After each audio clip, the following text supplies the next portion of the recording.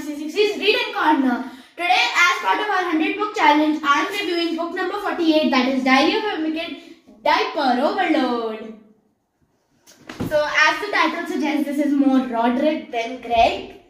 So, in this book, basically, Greg is learning how rock and roll lifestyle is, late night parties, gigs, etc. And he is finding it very difficult. He's like not the middle of the story, but he's way out there.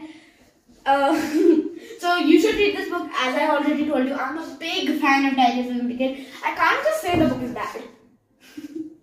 So if you're a starter, then this is not exactly the book for you, because this just tells Roderick's band made this. So you won't even know who Roderick is and who the hell is who. So you should go to the first book, get to know the characters, and then come back.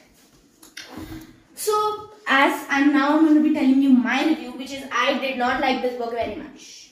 The reason behind that is this, as I said, Greg is hardly even in the book. The main character, which is Greg, which like in every book like Big Shot, etc., is the main character, is his diary. Now he's writing about someone else. So he's writing mostly about Roderick and his bad mates. I think I like Greg more, but somebody loving Roderick, the character, would love this book. I would rate it 7 out of 10 stars because it's pretty much a bit boring. So it's appropriate for ages 7 and above. Read this book, let me know about how you felt, and bye.